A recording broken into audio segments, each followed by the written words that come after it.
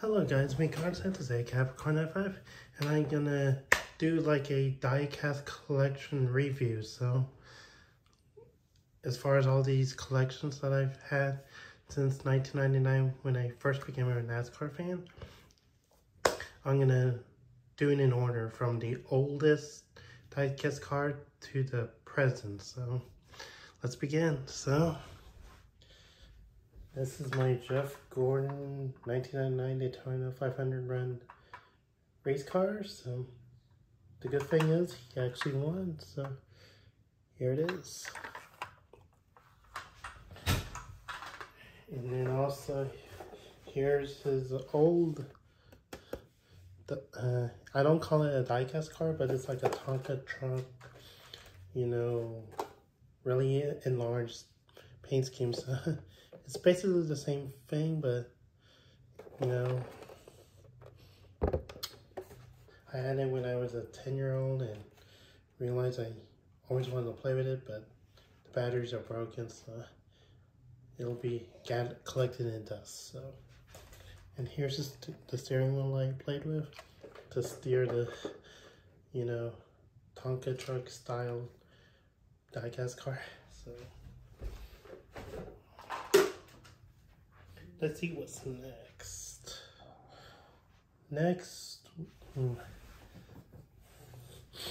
Also, here's another one of Jeff Gordon's die-cast cars. It's rainbow paint scheme, and I believe I got it either in Aladdin's Castle or Dave & Buster's in my local mall. So here it is. I'm gonna go through all these die-casts real quickly, so bear with me if you get sidetracked. So here's Jeff Gordon's Looney Tunes paint scheme that he ran back in 2001. So at my local track of Richmond Raceway. So yeah, his paint scheme was purple, but I got the blue one here. So let's see what's next. Next is the America's favorite NASCAR driver of all time, Dale Earnhardt. I got it from my cousins and relatives, so I feel blessed that I got this one. I really wasn't a fan of Dale Earnhardt, but I respected the way he raced people, so let's continue.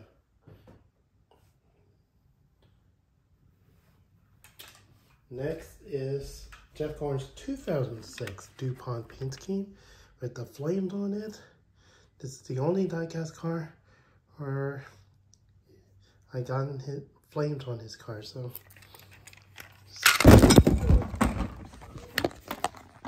sorry guys, look like the big one at Talladega and all these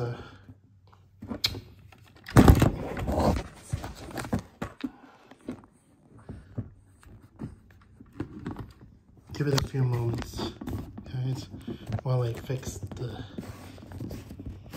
tripods. Oh boy. Ooh, I even took out the engine.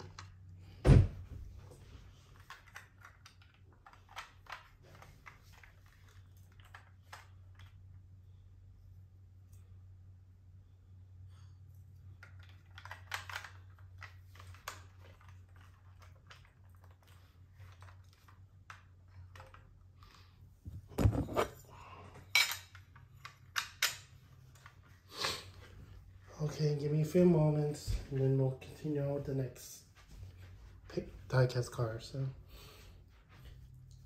okay. Next is the Jimmie Johnson Lowe Chevrolet paint scheme run in 2008. It has Sprint Cup series on here. And here is my remote controlled Jimmie Johnson car. So, here it is.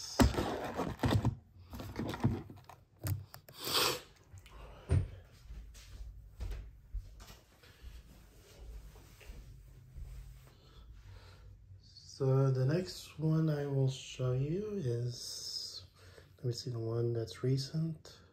Or, okay, I'll do these together. The Jeff Gordon and Jimmie Johnson cars. I got these off of Fanatics. They were running the 2014 season. And basically, it's just one of those cool paint schemes that you should collect. So, let's go to the next one.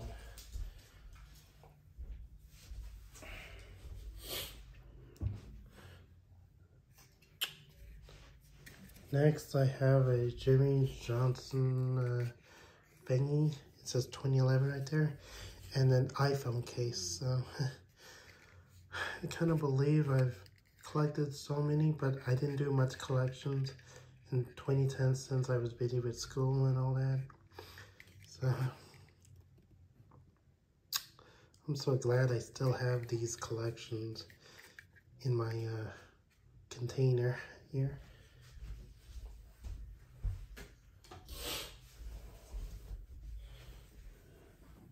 Next, I have a Jimmie Johnson keychain and Jimmie Johnson watch. These are kind of old anyway, so they don't work. I mean, as far as the watch is concerned.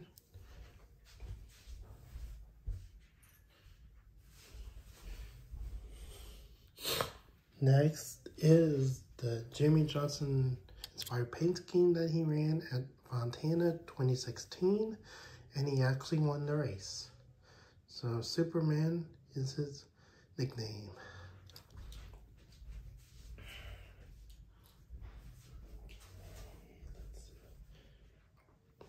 Next, I want to show you the Jeff Gordon helmet that I got at Charlotte Motor Speedway 2015. So look at how cool this looks. I wanted to get this one, so even though it doesn't have a signature on it, I still admire this helmet design. So, that's great.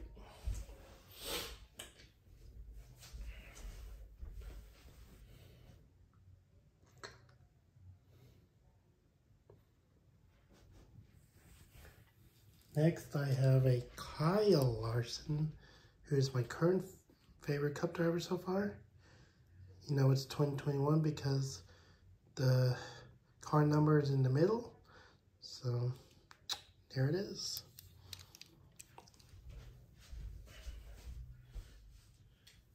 Next, I have a Chase Elliott and a Chastain die-cast car, along with their hoods. I'll do Chase Elliott first, right here. And a Chastain number 42 Clover Chevrolet hood in a die-cast car. And a year later, he will switch to Trackhouse, which he's had the most success. So I'm glad he's able to win more races for Trackhouse.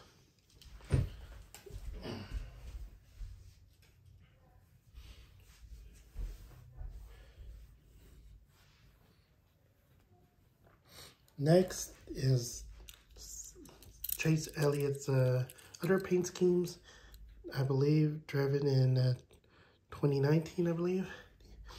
The right is Caesars, Little Caesars, and the other one is NAPA something, but it's black and gold.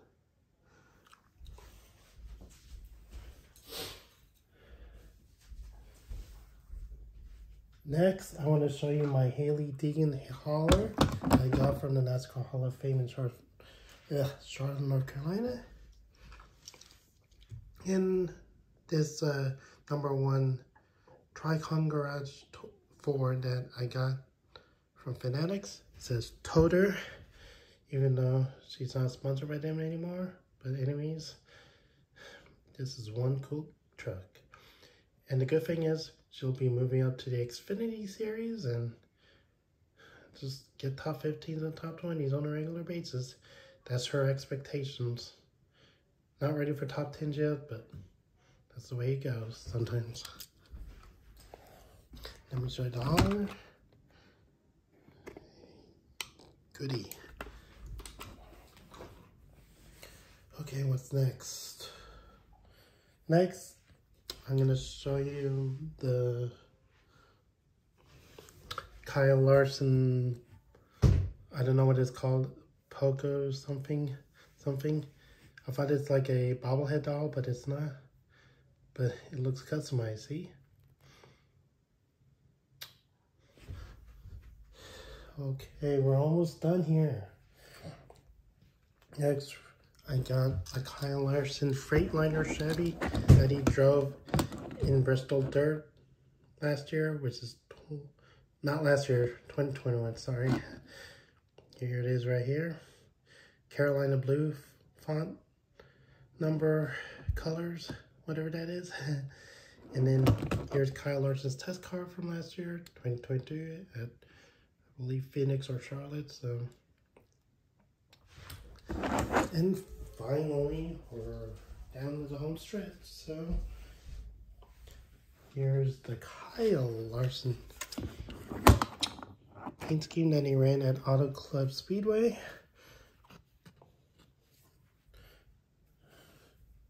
Hold on.